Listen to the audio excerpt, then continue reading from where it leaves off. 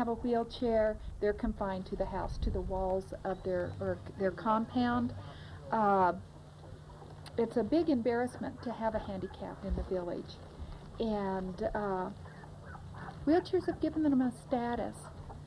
Once the villagers have seen that we find value in these children, in the handicap of the village, they begin to look for that value also. And slowly, the attitude of the villagers has changed. In the 5 years I've worked here in Santa Maria, the workshop of Transitions has been a very valuable resource. They provide, I would say, 95% of the wheelchairs and even walkers that I use up here.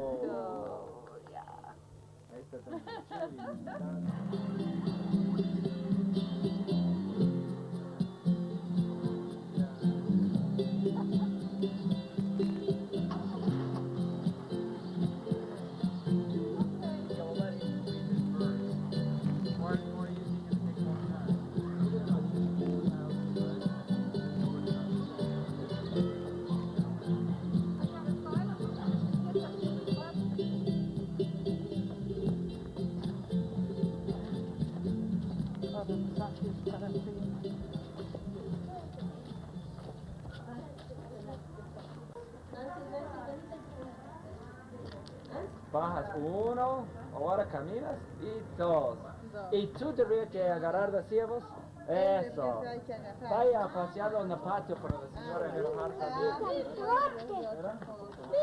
Más peligroso para ustedes. Sí, pues. Pero mira cómo pongo mi carrera. When we meet a patient, it's not just generally to give up one piece of equipment. We provide a number of services. We may provide a medical referral. We might need to provide money for transportation to a doctor's visit. There might be a follow-up medication or exam necessary. So when a patient comes for us, usually looking for a piece of equipment, it's how we open up our case, and that usually opens up with lots of other issues, whether it be health, education, equipment, some immediate crises of living. So a lot comes out. So when we take on a client, we have to really be careful that we're going to be able to meet that array of needs. And that's why funding is so important to our work, because you couldn't really charge patients for those types of services. Most of our clients come from a really poor background. The core participants that work in the workshop come from all over the country, rural areas, and somehow made their way to Antigua, and we became connected. And most of the families remain in a real poverty situation. So these young guys and our young woman, Alba, they all represent a real significant change in their family, because they're going to complete their high school education.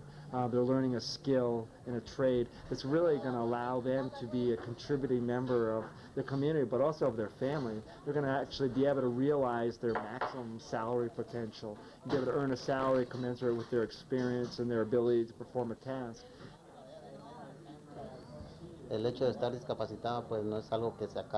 Being disabled is not the end of one's life. One has much to struggle for and much to give. There are many people with problems, both the normal and disabled. One can reach many people. If I can draw or paint, I can teach